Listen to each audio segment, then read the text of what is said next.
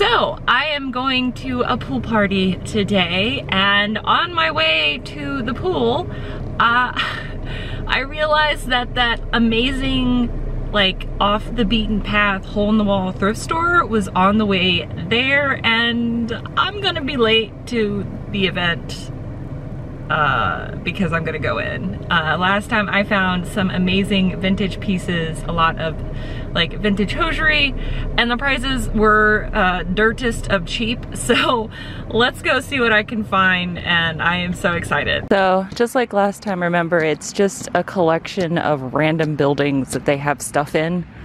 So it's very much a look at a treasure hunt kind of deal. So I found this cute quilted toilet paper roll holder, but you can see that the structure inside had become unattached, so it created this little pointy end that I didn't really like. So I decided to go ahead and leave it behind, but it was very cute. My basket already has some things in it, and then I found, I guess, the kids' room.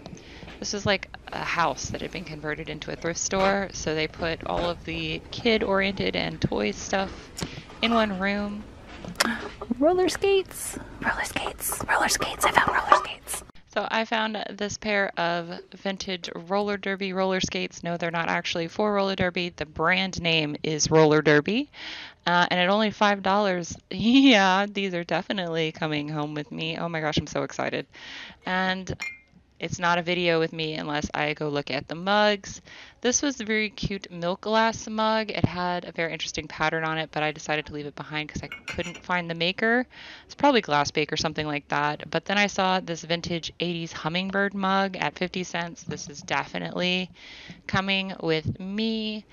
I'm trying to figure out where to put this because, as you can see, my basket is getting full, and I found these awesome boomerang ashtrays. I'm trying to show you the maker's mark, and there we go. Good job, camera. You finally focused. I appreciate you for cooperating. These were both made in Sweden, and at $2 a piece, they are definitely coming with me. Look, there are my roller skates. I'm so excited about roller skates. You just, oh, so excited. This poor piece of Pyrex. I mean, I'm going to pick it up for 99 cents, but it's seen rough days. I'm going to have to do some research on this particular piece of milk glass. I can't tell if this is Anchor Hawking or if this is Glass Bake, but it's very cool. And then there's that Pyrex piece I picked up just a minute ago, and a new old stock bunt pan. I'm going to have to do some research on that too. But like I said, the prices here are dirt cheap. So if you're going to pay to learn, do it when it's cheap. Okay, I missed the clothes in there because I got distracted by all of the ceramics and the Pyrex that I found. So what I'm gonna do is to help prevent crazing. If you don't know what crazing is, it's like that crackling that you get in the glaze. And it's like 100 degrees outside right now. So I actually have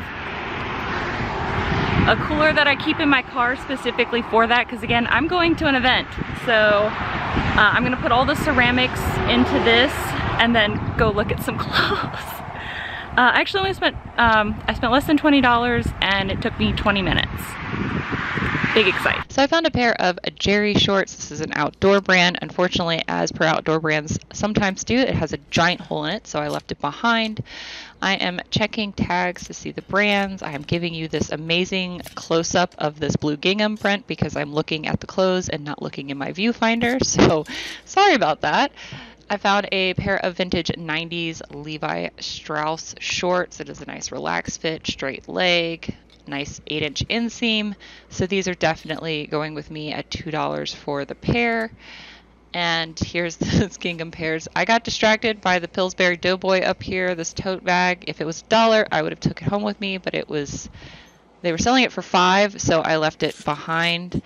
I'm checking these cargo shorts, these camo cargo shorts, to see if they are Abercrombie & Fitch. They are not. I have never heard of that brand. I probably should have looked it up, but I didn't have cell service in here, or I would have. The zipper works great. I still didn't pick them up, so I don't know why I felt the need to do that. I guess I'm just trying to think about, do I want to take a chance? I decided no, I left it behind. Here I'm trying to find the brand. This is a pair of LL Bean swim trunks. I'm checking inside to see if they are vintage. I think they are vintage, but they're not made in the USA vintage, so I just decided to go ahead and leave it behind. This is the clothing prices. They are the dirtest of cheap, and yes, buy one get one free clothes. Now that I'm fully glistening, I did go back in and look at the clothes. I didn't find very much because I was trying to be quick about it. I need to go to my event now. I'm very late. But I'll show you here in the power of editing what I got. Hello, so it is the next day and I'm going to do the haul portion now for this hole in the wall thrift store. So this thrift store is a faith-based charity shop. It's to help fund their mission trips, which I didn't realize the first time I went there, but there is a big sign that tells you about it, and then there's like signs all over the place. But the last time I went there was like 2 people working, whereas this time it was very busy. So there were a lot of people there, both shopping and also working or volunteering in the case, because this is a faith-based charity shop. So let's go ahead and get into it. I hope you guys have a snack and or a tasty beverage of your choice, because this is going to be a long one. So we're gonna start with one of my most excited finds, and it's only because personal.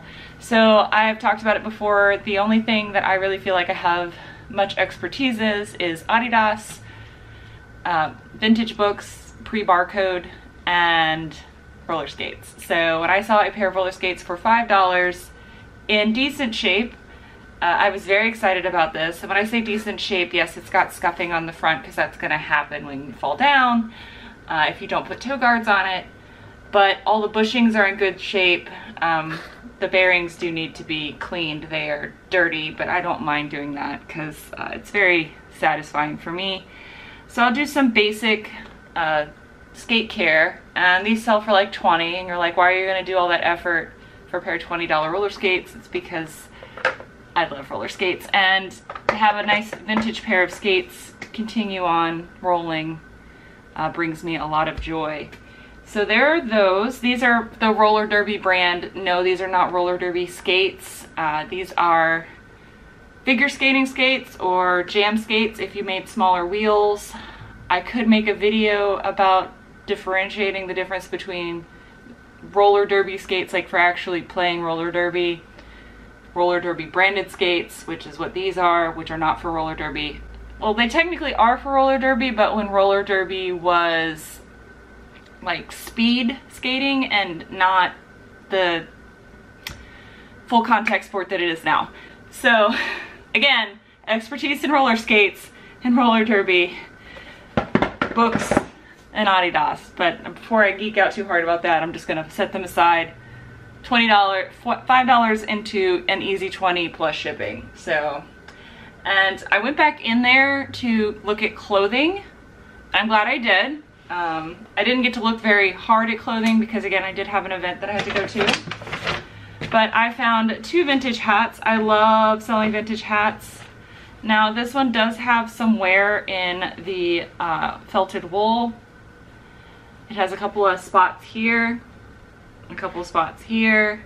Chances are that's where Moss decided to do a little nom. But this is, both of these were $6. But the reason I bought them is because they're vintage. So this one is made in West Germany, so that means it's before 1991. I'm pretty sure that's when the Berlin Wall fell. Here I am with my history degree, not remembering exactly. It's 89 or 91. I can't remember which of the two years it was. I'll put it over here, which one it is. So these are made Knox, New York, and this one is Danefelt.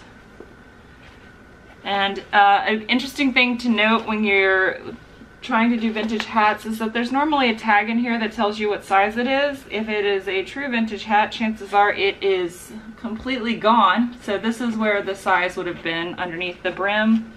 So I'm going to have to measure this. My head is a 7 3/4 size hat, so this does not fit me. So that means this is probably a 7 1/4 or a full 7. I'm sure these were donated by the same person. Yep. I feel like this is a full 7. But these are really, really cool. They're very soft, well-made men's hats. I'm guessing by the styling, this is probably like early 80s by my guess, but here are the hats. I got 2 video games. They're not worth a whole lot, but I didn't pay a whole lot for them, and they're just gonna be quick things I can put up in my store and then sell. So this is South Park Stick of Truth PS3 game. I paid $2 for this, and then I paid $1 for Roller Coaster Tycoon number 3. So again, I'm just gonna double my money on these, and they're gonna go out the door probably pretty quickly because I'm going to price them competitively. And then we have some vintage clothing. I found a pair of vintage Levi's Strauss, so a pair of vintage Levi's, the relaxed fit. So these are from the 90s. This is a size 34 with an 8-inch inseam. So just a basic pair of 90s Levi's. And then I found a Tommy Bahama polo. This is a size large, and it's just a basic cotton polo with a pocket. The reason I picked those up is you saw how dirt cheap clothes are in there. That's why I wish I could have spent more time in there, because of the fact that the clothes it's basically like fill-a-bag prices at that thrift store. I'm guessing because they get a lot of clothing donations. And I guess let's get into the glass and ceramics now. So this Pyrex bowl has seen many better days. It has some dishwasher wear. It also has a lot of silverware scratching. That's what all of this gray is. That's what makes it look dirty. This pattern is Colonial Mist. I know things. I'm so proud of myself. This is one of the nesting bowls. I only paid $2. No, I paid $1 for this. So it is worth more than $1. It is not worth much more than $1. It's worth like maybe $10 for someone trying to complete their set. So there is that. I will get that cleaned up. I don't know how much I can get it cleaned up, but I'm going to attempt to clean it up. I saw this and saw that it was new old stock. So someone got this for a gift and then never used it. This is Nordic wear, made in the USA. This is like a perfect example of like late 70s, early 80s kitchenware. Again, new old stock, and it was made in Minneapolis, Minnesota. It's aluminum, or aluminum depending on what side of the pond you're on. But look at the designs on it. This is honestly why I got it. Somebody's like cottagecore kitchen would love this. But I paid $3 for this. I'm gonna put comps up over here because I have no idea how much this is worth. This is just a gut check for me, which is why I bought it. It does have some wear on the bottom from where it was like moved in someone's cabinets for a long time. I'm guessing always moved, never used. I'm trying to figure out, I want to save like the thing I'm most excited about for last, which I know is going to surprise all y'all that this is not the thing I'm most excited about. This is oven proof, so this is Anchor Hawking. But look at this. I'm pretty sure this is Anchor Hawking because it says oven proof on the bottom. But it's no chips or cracks, but it's got a cow and a chicken on it. Look how cute that is. And it has its top. And I figured for $2, somebody's gonna want this and they're gonna pay me like $15 to $20 for it. I'm gonna put comps over here to see if I'm accurate in that assumption. Because again, I like saving things from being smashed and trashed. So that is why I buy a lot of this stuff. Very excited about that. And then let's get into ceramics. So as you guys saw, I did put my ceramics in this cooler bag. I do recommend that if you're someone who wants to get into ceramics or get into selling antique and vintage books, that you get some kind of cooler to put in your car to keep the paper from curling. I saw that Matt from Thrift Life also recommends that, which awesome. You should check out his channel. But in one of his latest videos, I'll put a link to his video up here just so you guys can see it. But I also do it for ceramics to help prevent with crazing, which I mentioned earlier. Crazing does not make something worthless. It's just some collectors do like the crazing because they think it shows age and like wear, and they like the way it looks, just like some people like patina on metal. And some people don't like it because they want a pristine item. So I just try to make sure it doesn't get any more crazed by keeping my ceramics when I'm out in the hot sun from doing any more crazing. So I found this for $1. This is a vintage mid-century piece made in Japan. You know, just the basic kitschy housewife thing.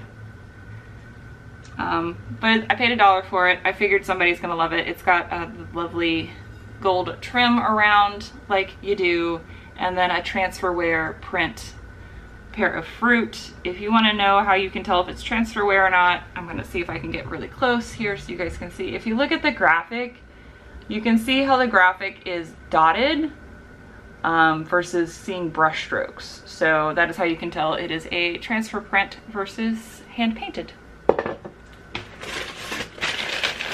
And this next thing I got because it made me laugh, and because I know that this is probably a hand-thrown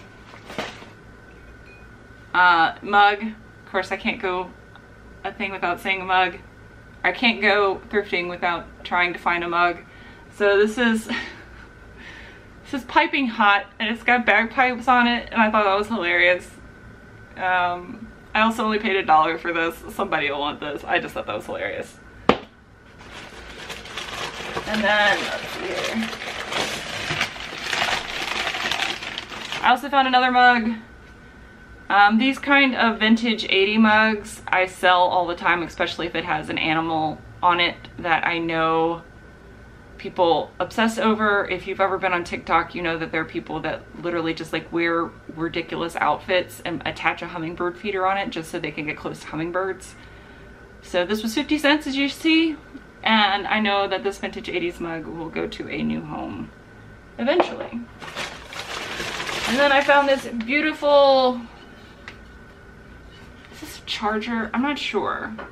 No, it's a little bit short of charger size. If you don't know what I'm talking about for a charger is a plate that is 14 inches in one way or another. It's 14 inches across or larger. That's what a charger is. I think this is probably like 13. It might be at the 14.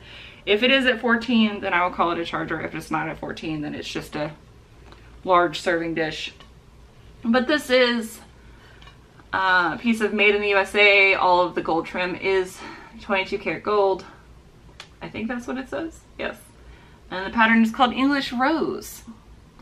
Has this lovely scalloping on the side here, or ruffling, I don't know what you want to call that. But I thought for 59 cents, somebody will want this for entertaining or tea of some set. And then I'm going to show you the things that I'm most excited about, because it's the thing that I think is going to give me the biggest return on my investment. And it is also the smallest thing. So I paid $2 for these. And you're like, but Bob, it's just a random bent piece of metal. You are not wrong. This, however, shape is called a boomerang. You're focusing on my face. Mustache. This is boomerang. So whenever you see something in this shape, this is called a boomerang shape. This is predominant for the mid-century modern decorating and styling. This is an ashtray. So this has a cigarette side and a cigar side. But this is a Swedish stainless steel boomerang ashtray. And I have two of them. I paid $2 for them. The last boomerang ashtray I sold was made out of plastic, or melamine, which is I think a type of plastic, and that sold for $20. I'm pretty sure I can get $20 a piece for these. But yeah, and there's currently none up for sale. Well, that's not true. There is a lot of stainless steel ashtrays up for sale with one of these in that lot, but it's being sold overseas, and I don't think they know what these are, other than it's an ashtray in stainless steel. So these are great mid-century modern pieces. And while I know that big tobacco has seen a massive decline in the last couple decades, Mary Jane has not. So there are still people that are going to want something like this. But that's everything from this haul. I have a lot of cleaning and listing to do, and I'm very excited about this place. I'm so excited that I got to go to it again, and that definitely makes me very excited to take the long journey back. It's about 45 minutes from my house, so it's quite the trip, but if I get stuff like this every time I go, definitely worth it. So I hope you all enjoyed this video, and until I see you guys again, bye! Hero, Bye. hero, hero, hero. I wanna be a hero, hero. Oh, the hero.